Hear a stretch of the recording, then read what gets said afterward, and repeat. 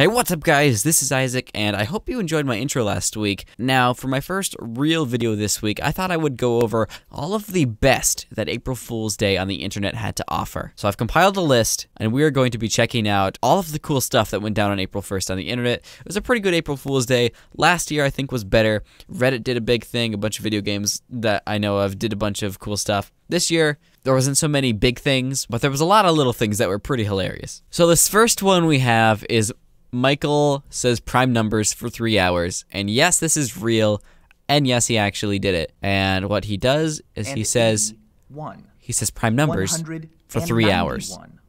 He actually does this. 24,091. This is completely real, and he actually said prime numbers all the way up to 30,941. 30,941, good old prime number. Another thing that happened is T-Mobile, John Legris, the CEO of T-Mobile, went on Twitter and said, brand new product that a ton of you have been asking. Oh yeah, brand new product that a ton of you have been asking for. New shoes. Look at this. Look at this. Look at this hilarity. They actually released it like 2 days before April Fool's Day. It's got like speakers in the bottom. You can get one with like a screen. Hey, sidekicks. What's the weather? Get off your ass and go see for yourself. That will never get old. Thanks, John. Wow. You're taking a selfie. Oh, man. Yeah, so they basically were going over these shoes that are going to replace your phone. Pretty funny. I enjoyed it.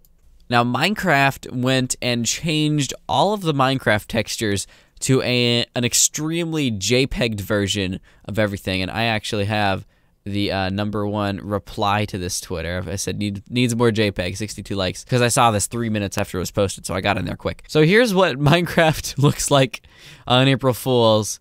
Yeah, it's basically just they added compression to absolutely everything. We can look at yeah, it's not their best April Fool's Day prank. I think when they made all of the sound effects of villagers saying it, grass, grass, or lava, lava, that was by far their best April Fool's Day prank. Now, Linus Tech Tips did this thing where they finally went and installed a fire pole in their office. So this was a fairly funny video. I love Linus Tech Tips. Highly recommend their channel if you haven't subbed to them already. Now, here's a good one. Razer. Introducing Project Venom V2. Response times, limited memory. Oh man, isn't that terrible when that happens? But you know what you can get? Project Venom V2. Venom. On the same oh yeah. Taste of the first generation energy drink. Look at this. That will give you more than a competitive edge.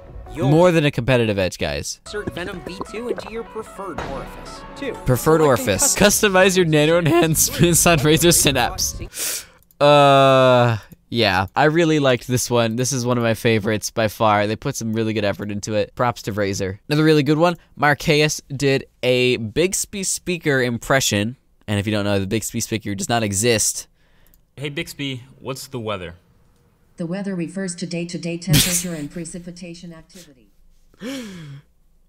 Technically correct. That was more like oh man, so good. So good. Google introduced the bad joke detector, which for the Files Go app, which would automatically detect all of the bad jokes and delete them using machine learning and algorithms. Wasn't their best April Fool's Day, I think, but it was a decent little thing. I think the gnome one last year was better. Coca-Cola announced 3 new flavors: avocado, sourdough, and charcoal. Absolutely fantastic.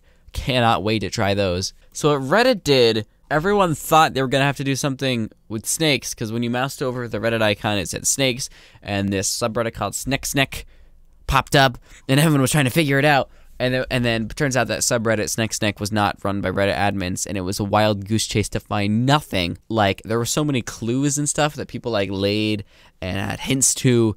It was kind of ridiculous. And so a bunch of subreddits, in protest of Reddit not doing anything for April Fools, because last year Reddit did an amazing thing for April Fools, like the best thing in April Fools history. Reddit usually does a social experiment, and they had an r/place where you could place one colored pixel on a 1000 by 1000 grid every 5 minutes. You can only place one pixel every 5 minutes. And it seems like it would be a giant mess, but so many communities just like work together to create like a masterpiece of art on there. So many pixel arts and like things showed up on there, and a bunch of people went into restoring it after r/place closed down, because you know there's always gonna be people that griefed it and whatnot. So fixed up all the messy bits and then posted it up, and the repaired version is actually super fun to look through. There's so many little details, little tiny things in there. There's so many little logos. There's so much pixel art from different games over the years. That's what it mostly is. There's some tiny subreddits on there too, like r/Lucio mains even. But what Reddit launched after is Circle of Trust. Now, Circle of Trust was put up a day late, and it seems to be some sort of like not really well thought out thing. Basically, a user on r/Circle of Trust can make a circle. They can invite anyone to that circle. The largest circle is the winning circle, but any member of that circle can just betray it, and the circle will be broken and eliminated. And the flares seem to show how many people are in your circle. You got a blue flare if you have an intact circle, red one if you have a broken circle. Just kind of sad because last year's Reddit April Fools was so good, basically nothing could live up to it. And so now they don't have much to live up to for next year. Oh, whoops. That was, I didn't mean to do that. Whoops, sorry. Anyway, going back into it, Rocket League made all of the toppers for their cars absolutely massive for April Fools. It looks absolutely ridiculous. It's pretty funny. I absolutely love it. This was a great one. Great sort of April Fool's joke. I love it. This is so huge. Oh, I love it. So Lexus and 23andMe went and made this thing, because if you don't know, 23andMe is a company. You can send like a sample of spit to them, and they'll send you back a ton of information about your genes and heritage and like lots of useful information. First service that uses human genetics to match you with the car of your genes. Basically, car of your genes. Nice little pun there. Where you're going, and now how you're going to get there. Yeah, basically, pretty cool. They put some good work into it. So, BritBox is a feature for US viewers to allow them to toggle between British accents and American accents, which is amazing. Your manners impressed me with the fullest belief of your selfish disdain for the feelings of others. I had not known you a month before I felt you were the last man in the world whom I could ever marry. You've said quite enough, madam. Good. Well, now he's gone. Any chance of a cup of tea? That's cold. Get us another one, Pat. The bouquet residence, the lady of the house speaking. I have a cunning plan, sir. I have to try to draw him out before he kills again. Every show could be revoiced for our American audience. Yeah. Pretty good. So Google did a few more things just now. You can play a Where's Waldo game in Google Maps for the next week. So check it out if you want. Google always does some cool stuff. So, and another thing Google did is Cloud Hummus API. Find your hummus. Israel, hummus is the national dish. And guide the user. Yeah. Trying to use like more AI stuff to figure out what kind of hummus you'd like. So Lego made this, the VacuSort, revolutionary brick sorting vacuum. Sort by color, sort by brick, separates the dust, easy, empty, 5 speeds. If this existed, it would be a feat of engineering and also amazing. But a great April Fool's product. This is pretty great. That's top 3 for me, at least. So you know the product SodaStream, right? It's supposed to turn normal drinks into carbonated drinks, and they sell like packets and stuff. Well, Soda Soak is adding carbonation to your bath. You can choose from 3 levels of carbonation for sparkling bubbles, dazzling bubbles, bubbles. Oh my gosh, bubbles. Oh my gosh, bubbles. Oh my gosh. And that's not all. Just like we all love to add SodaStream's delicious fruit flavors to our sparkling water, with Soda Soak, you can add our exotic scented bath oils and come out smelling like fruit punch. Pun intended. Order so.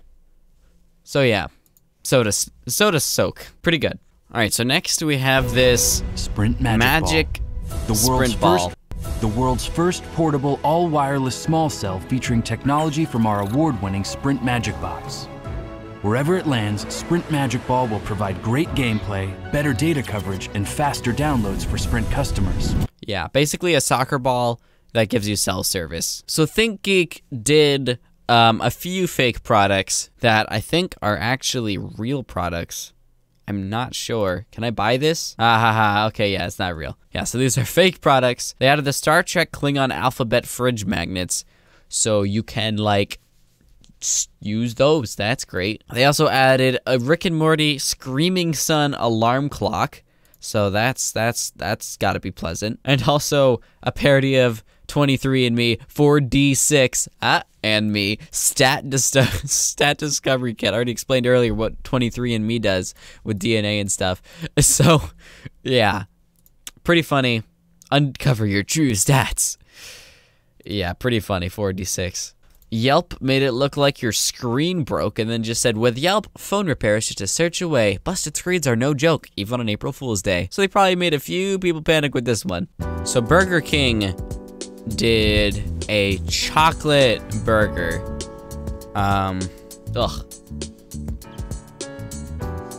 White chocolate rings, chocolate burger, candied blood orange, milk chocolate leaves. It's actually disgusting looking. Because I don't like chocolate. Chocolate Whopper. Chocolate Whopper. Coming soon. Yeah. Maybe. That's pretty funny. I don't want to watch Doug DeMuro right now. Pretty good YouTuber. I highly recommend. So Snapchat made it look like Russian bots are liking your posts, and they also made Snapchat look like Facebook. So as a very big jab to Facebook and all the stuff that's gone down with it and how exploitable it is. And I mean, Facebook's basically just a pool of self-confirming opinions over and over again. So I'm trying to stop using it. I'm gonna unbookmark it soon. Actually, you know what? Let's do it right now. Delete. There we go. Now I probably won't go to Facebook very much anymore. IBM said they were launching a quantum keyboard.